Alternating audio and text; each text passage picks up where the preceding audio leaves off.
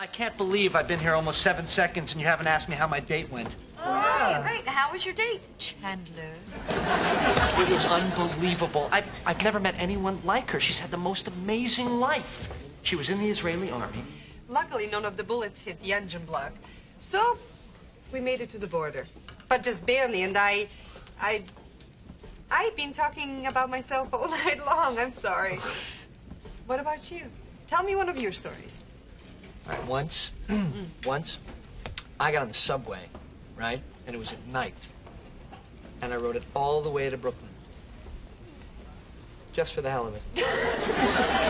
We talked till like 2. It was this perfect evening. More or less. All of a sudden, we realized we're in Yemen.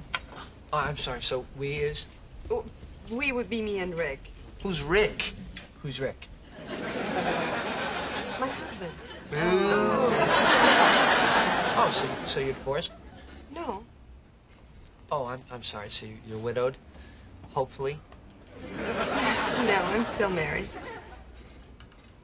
So tell me, how do you think your husband would feel about you sitting here with me? Sliding your foot so far up my pant leg you can count the change in my pocket. Don't worry. I imagine he'd be okay with you because really he's okay with Ethan. Ethan? There's an Ethan? Ethan is my boyfriend. What? So explain something to me here. What kind of relationship do you imagine us having if you already have a husband and a boyfriend? I suppose mainly sexual. Well, you know, monogamy can be a tricky concept. I mean, anthropologically speaking. Fine. All right, now you'll never know. Hey, listen, can I borrow a couple of things? Aurora spent the night. I really want to make her breakfast. Oh, you get the whole night, huh?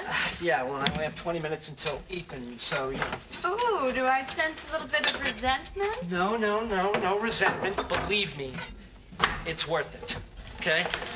You know how in a relationship you have these key moments that you know you'll remember for the rest of your life? Well, every single second is like that with Aurora. And I've just wasted about 35 of them talking to you people, so. Oh, my God, I'm late. Oh, no. Don't go. Okay. Don't go. Okay. Oh, no, I have Look to. at that, she's leaving. I'm sorry. He'll be waiting for me. Oh, well, I thought you talked to Rick. It's not Rick. Ethan, he got to spend the whole day with you. No, it's Andrew.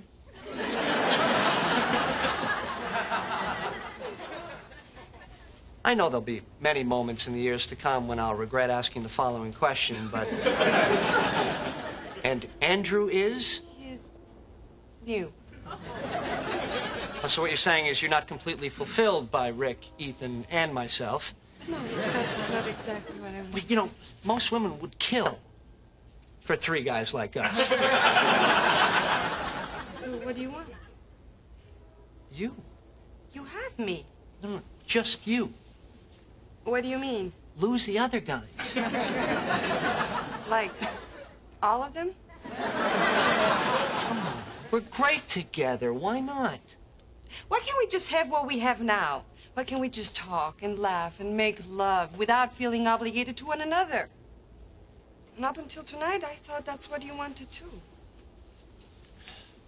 Well, you know, part of me wants that, but it's like I'm 2 guys, you know? I mean, one guy's saying, shut up, this is great. But there's this other guy.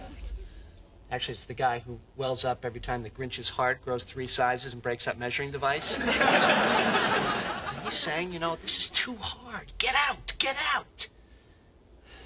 So, which one of the 2 guys will you listen to?